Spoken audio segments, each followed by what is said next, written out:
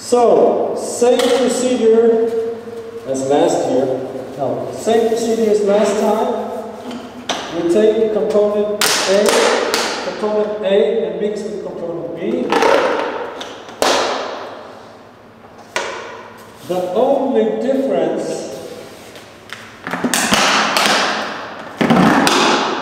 is that you don't mix any water into this, okay? You mix the water because you want the epoxy to, or the floor to suck the epoxy down into the floor, okay? This time, no water, just mix component A with component B.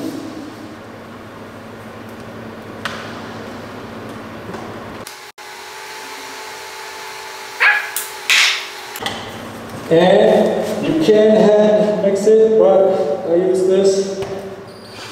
And 2 minutes, minimum 2.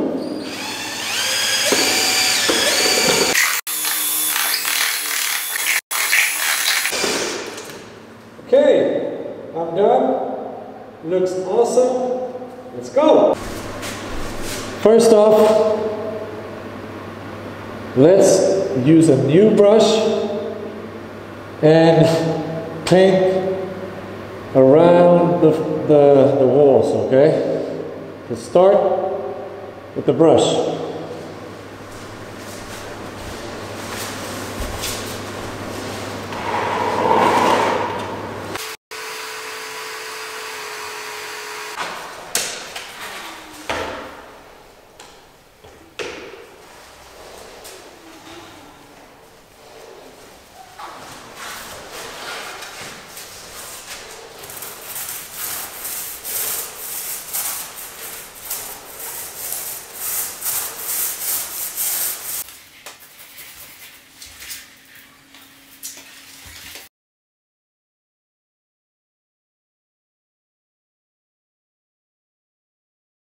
Alright, so peekaboo here, standing at the door as you can see, and I have just finished the second layer, and as you can see in the background, it looks just awesome.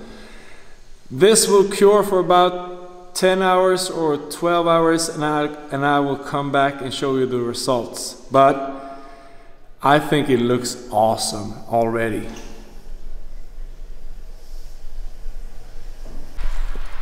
Okay guys, I'm very excited.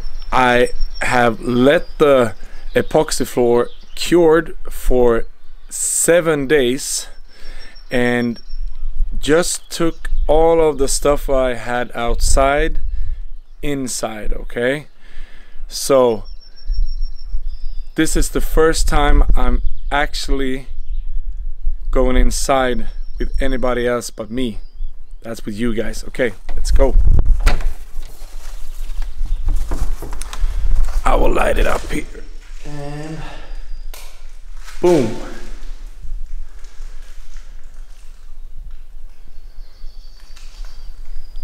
Oh man, it looks awesome. And I love the color because it's the same color as the walls. And well, you can still see the concrete and so, but I'm a happy amateur, so I'm very pleased with this. Very pleased.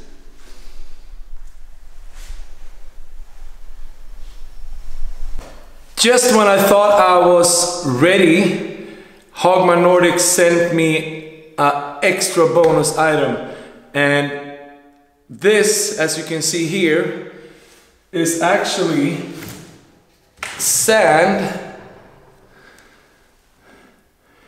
that I'm going to put like wheel tracks on the epoxy floor. So when I go inside and outside with cars and such, I don't use the floor as much. I use this sand with a clear coating on it, so I will spare the floor a bit, okay? And this is a bonus thing. I'm super happy about this one.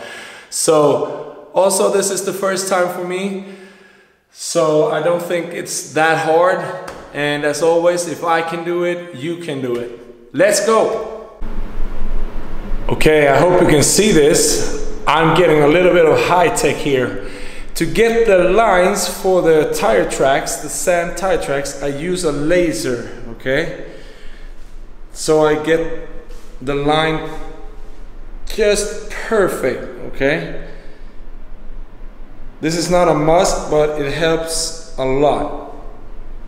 So if you don't have a laser, get one.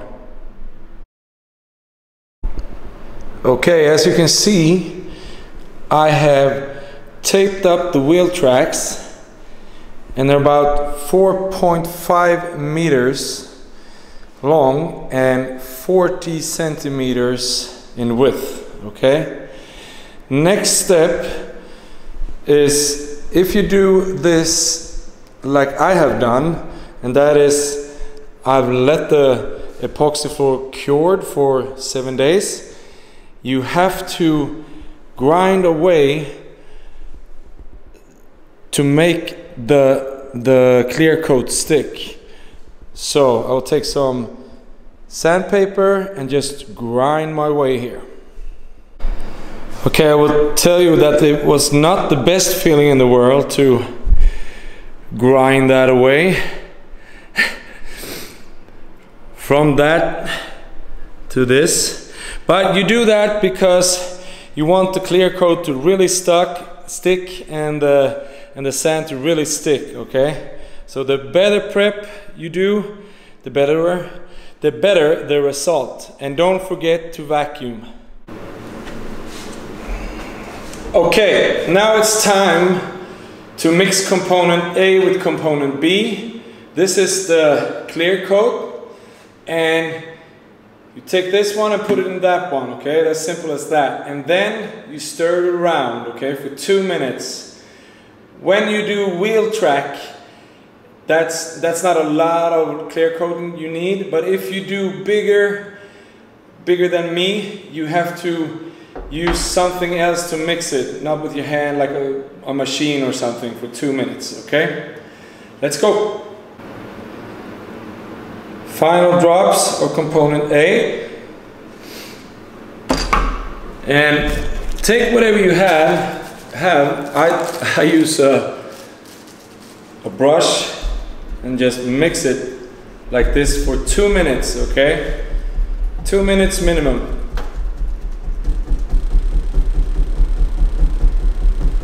I actually forgot myself. You definitely need a mask and rubber gloves, okay? This thing, I could feel it kind of burning through my nose, and I got some on my hands, and it immediately started irritating my skin. So mask, rubber gloves.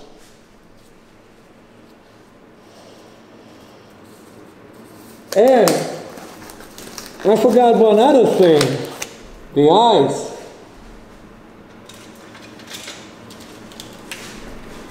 You can never be too careful.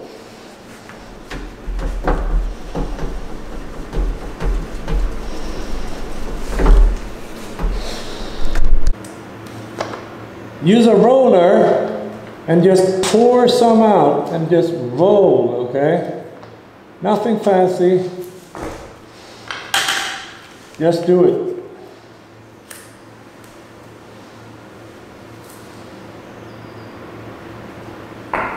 And 1 liter is enough for 2 tracks.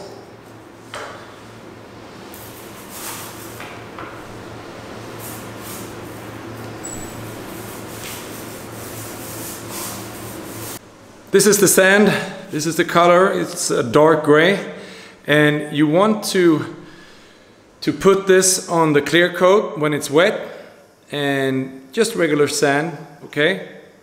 So use your hands and you should use a lot of sand, okay? You want it to cover really, really good.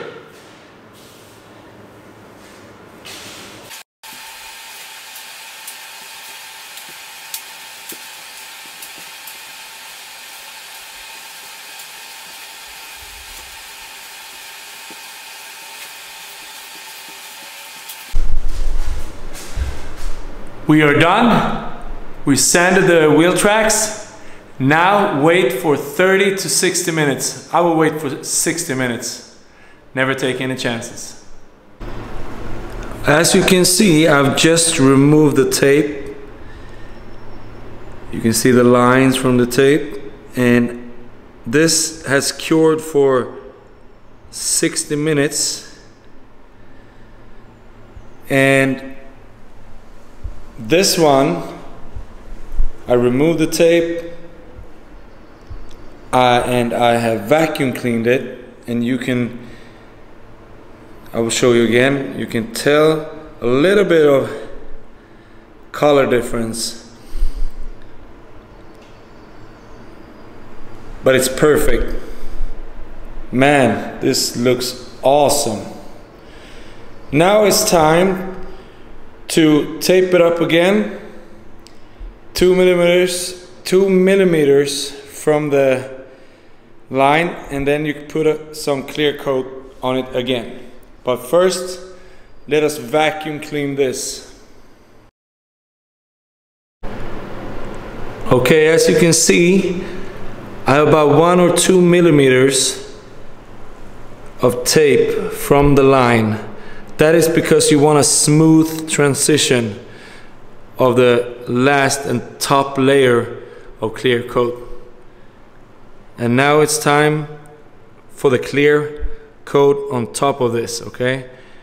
And as always, don't forget the mask and the gloves and eye protection.